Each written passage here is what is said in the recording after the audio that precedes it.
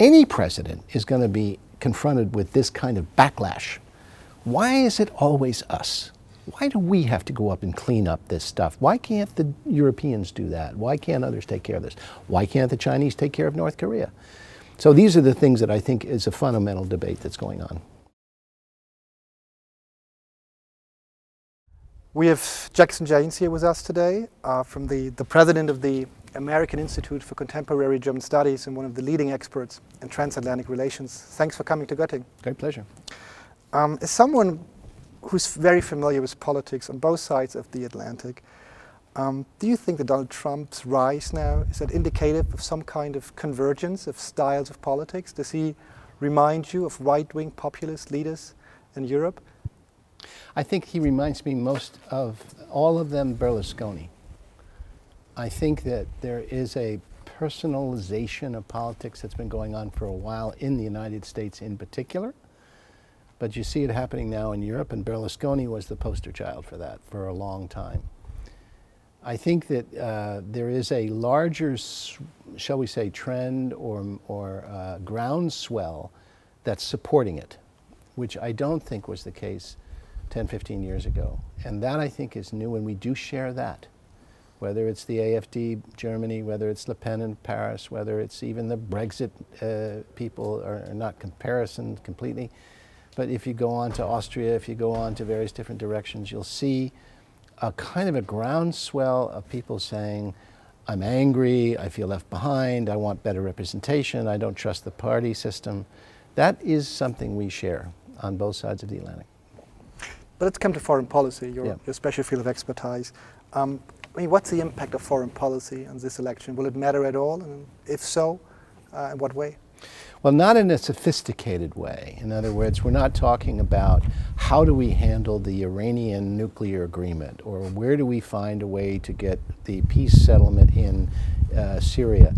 It's more the debate in the United States in particular with regard to what is it that we need to do abroad and what is it that we don't.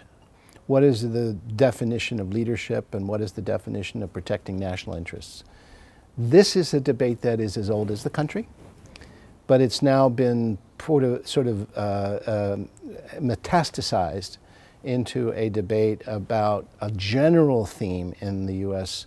right now, which is what are we responsible for? Are we supposed to be the world policeman or not? And this argument is not a new one, but it's something that is now very much a part of the domestic debate. So to answer your question, foreign policy normally doesn't really impact foreign presidential races too much. But this time around, it's so mixed in with the domestic policy debates that it's hard to differentiate the two.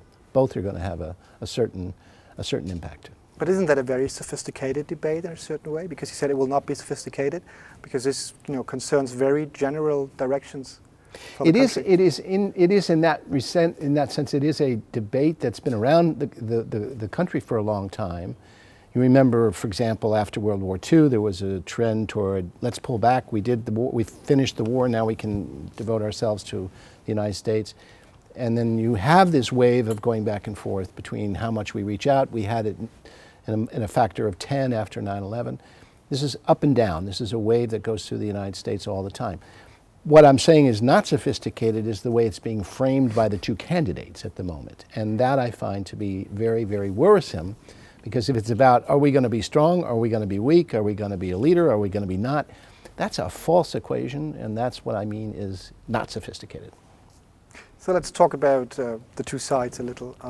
Is there something like a Trump doctrine? I mean, according to what you just said, probably not, but is there something like a more or less coherent policy position you could see behind all the provocation, all the forth and back that he presents? I think there's a fundamental question, as I said before, that doesn't necessarily come across as new, and that is, what is it the responsibility of the United States to deal with crises around the world where fires are burning out of control? By the way, another sophisticated question is what can we suspect can be the requirements and burden sharing of our allies, including Germany, by the way. Those are sophisticated questions, but they haven't been framed by Mr. Trump in a very sophisticated way. I think that Senator Clinton, Secretary Clinton, has done that by virtue of the fact that she spent 4 years in the State Department. So there's more of a framework to understand what she wants to do. For the record, she's got a record and she's got a way of talking about it. Trump doesn't. And so I think that he's appealing to more of an emotional feeling about foreign policy's challenges, even though they're not new ones. So, but his general stance that America should be less involved in world affairs, which I think could be his position so far, at least the interpretation of it. Isn't it something that could, possibly enjoy broad support, not even among Republican voters, but especially among independents or Democrats? Yeah, it will, because of the fact that the last 15 years have exhausted a good portion of the American public. Many of them have lost loved ones in Iraq, in Afghanistan, and probably elsewhere. There is an exhaustion factor about how much we should be intervening in wars that we cannot win, or that we are certainly not designed to have a strategy to win. And even Obama, responded to that by making the decision about not following up in Syria after the use of poison gas. So any president is going to be confronted with this kind of backlash. Why is it always us? Why do we have to go up and clean up this stuff? Why can't the Europeans do that? Why can't others take care of this? Why can't the Chinese take care of North Korea? So these are the things that I think is a fundamental debate that's going on. Do you see substantial differences between Obama and Clinton? I think that Clinton's attitude toward dealing with, shall we say, a confrontation or a conflict with Russia may be tougher than Obama's has been. I think that maybe we might see a more aggressive foreign policy when it comes to looking at issues like Syria. But I do not think that there will be a difference in terms of her sending troops in there to deal with it. I don't think that will change much either, largely because the domestic support isn't there. But I think if she was to become president, I think you would see more of a continuity with Obama than you would with Donald P. Trump. Sure. Maybe a last question. So, is Germany still important? I mean, I know we always say this, every politician would say, the transatlantic partnership is important. But do foreign policy elites really still care what's happening in Germany and how we lead?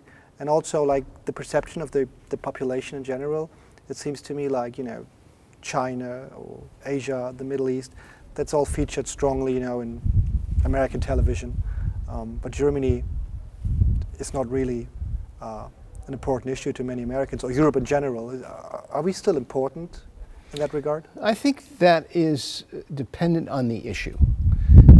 It seems to me that Europe is as important as Germany, and Germany is as important as Europe, in the sense that we share a good deal of interests in dealing with a coherent European Union, a capable and, as you would say in German, handlungsfähig, capability factor of Europe, dealing with other crises that maybe we are not necessarily going to deal with directly. Let's take Ukraine as an example. I think that there is an enormous amount of importance with the use of European-U.S. relations in shaping the world economic structures that we have had over the last decades, which we've built together. So the relevancy factor is very much there. I think the real question is not that there's a zero-sum game, not that we're going to pivot to Asia and forget about Europe. That was a false formulation. We're going to do both. But we realize that Europe ain't going to help us with North Korea very much, that Europe has a terrific amount of engagement, in Germany in particular, in China, but you're not patrolling the South China Sea. We are. So we're going to have to figure out a new burden-sharing equation in the 21st century, but we need to share it, and we need to share it with Europe. That was a great last line. Thanks for talking to us. Pleasure.